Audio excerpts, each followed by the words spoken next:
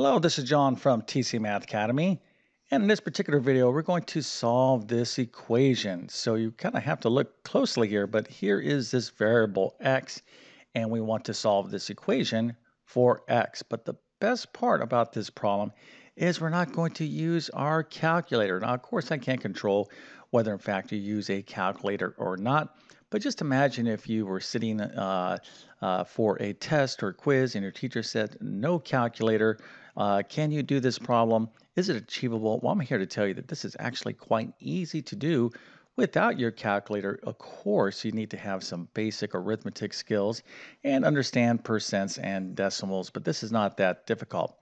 But if you can solve this equation for x, go ahead and put your answer into the comment section.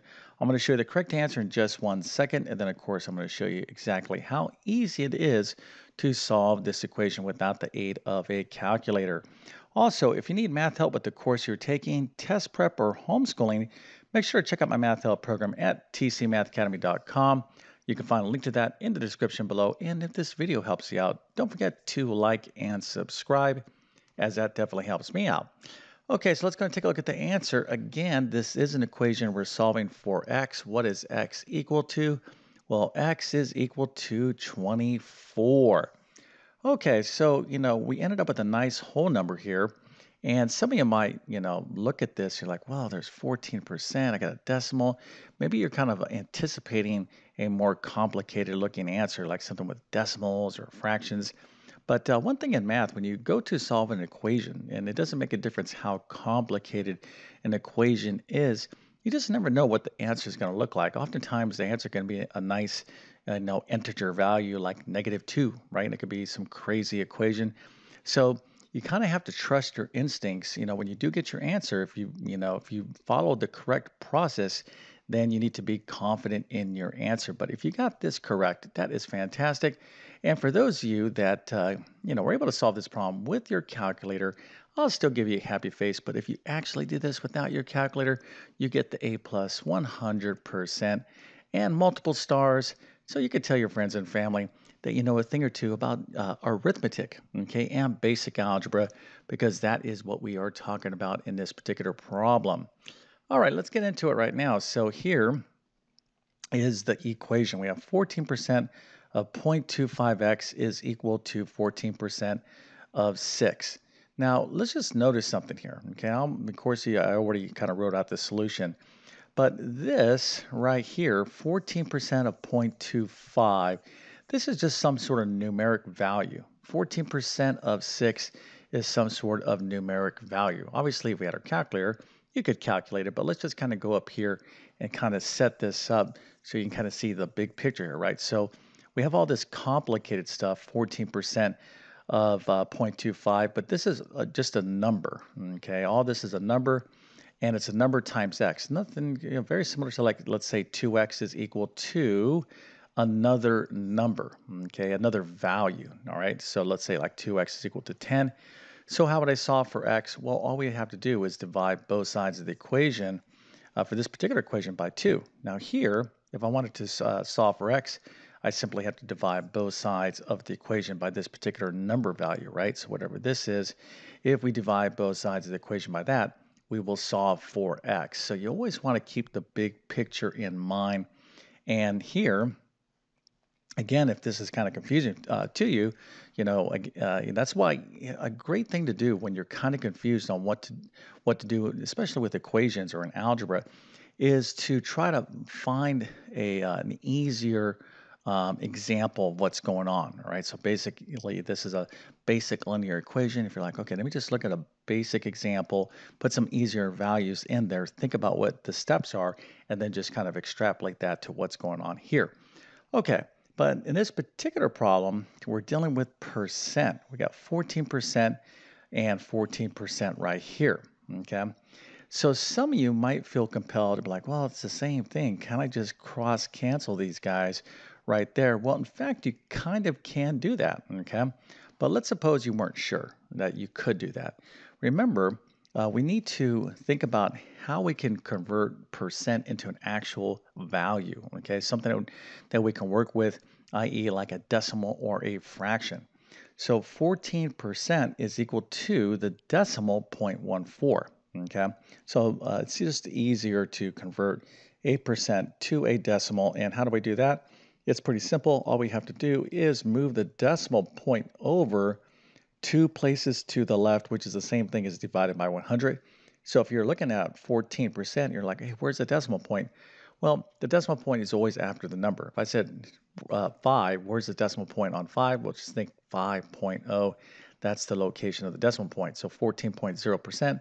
14% is the same thing as 14.0%. So you just move that decimal point over two places to the left. You got 0.14. So 14% is equal to 0.14. So anyways, hopefully you know this. And again, it's just basic concepts, basic percent skills. All right, so what I'm going to do is rewrite this problem. I'm going to take out these 14% and put in a 0.14. So now we're just dealing with all numbers here. Okay, so here I have 0.14 times 0.25x is equal to 0.14 times 6. Now you can see my next move is I am indeed going to cross cancel these 0.14s, but let's look at an easier example of why I can do that, okay? Well, let's suppose you had 6x is equal to 12, all right? So 6x is equal to 12, but if I had 2 times 3x is equal to 2 times 6. So basically I'm rewriting this equation. It's the same equation. 6x is the same thing as 2 times 3x, and 12 is the same thing as 2 times 6. So here I have like factors, okay? So in algebra, these are factors right here. It's all multiplication. These are factors right here. When you have like factors amongst both sides of the equation, you can just simplify it like so. You can actually just cross cancel those factors, and you have 3x is equal to 6. And of course, we would solve that equation, 3x is equal to 6, by dividing both sides of the equation by 3. So x is equal to 2. Okay, and of course, here you would just divide both sides of the equation by 6, but I'm just highlighting here when you do have common factors, and again, a factor, all right? In other words, it's being separate. The operation here is multiplication. You can just simply cross cancel those. So in this case, I got 0.14 times 0.25 times x is equal to 0.14 times 6. These are all factors of these respective products. So I can simply just cross cancel that, and that gives me now 0.25x is equal to 6. All right, so now what do we do? Well, at this point, instead of working with decimals, I'm going to elect to work with fractions. Okay, now if some of you did this problem without the aid of a calculator but took a different path and still got it right, that's fantastic. As long as you had the arithmetic skills to figure this out, that's what counts. Okay, but you always want to work the most effectively, most efficiently as you can. So here, my next move is I am going to rewrite the decimal 0.25 as the fraction 1/4. Now, there are some very common decimal values that you should just know the fractional equivalent, like 0.5 is 1/2. Hopefully you know that. 0.25, of course, is 1/4. 0.75 is 3/4. There's some others, but these are some basic decimal and fraction equivalent that you just kind of should just know, by kind of rote memory, right? You don't need a calculator. But let's suppose you forgot this. You're like, okay, 0.25, how can I write that as a fraction? Well, this is what? Well, this is the tenths place. This is the hundredths place. So 0.25 is the same thing as 25 hundredths. And you can reduce that fraction down to 1/4. All right, so this is how you can write any decimal as a fraction. Is just basically, say the decimal using the place value and then reduce that fraction if possible, and then you'll have the respective fraction for that decimal. Now, if some of you out there are like, boy, I knew this one time, but I totally forgot all this stuff. Well, if you're getting back into mathematics, you got to definitely upgrade your arithmetic skills. I have a fantastic math course that can really help you out. It's a little mini course. It's called my Math Foundations course. It's just a 3-chapter course, but I go over all the stuff you forgot in elementary school and middle school in terms of decimals, place values, fractions, percent, order of operations. That's super, super important, especially if you plan on taking more advanced math like algebra. That is your foundation. If you had a home, for example, and here's my little picture, little sketch of a house. There's my house. This is my foundation, right, of my house. Now, in mathematics, your foundation is arithmetic. Okay, all this stuff that you learn at elementary school, middle school, and then when you get like into high school and college, you're like, yeah, I don't need that math. It's all basic math. I don't need that. Well, that is in fact your foundation. Now, if you have a shaky foundation, if you didn't learn this stuff too well, you're trying to learn all this like advanced math on top of this. This is you're not gonna do well. Okay, so you got to definitely respect all those basic math skills. And if you don't use them, we tend to forget them. So anyways, if you need a refresher on it, that is a great little course that can help you out. All right, so let's continue on. So 0.25x is equal to 6. Again, 0.25 is equivalent to the fraction 1/4. So we have 1/4 x is equal to 6. So now this is super easy, assuming you know some basic algebra. So what's the objective here? Well, the objective is to solve for x. In other words, get x by itself on the left-hand side of the equation. Now, we write this as x, but really the coefficient, the number in front of this x is 1. Okay, this is 1x.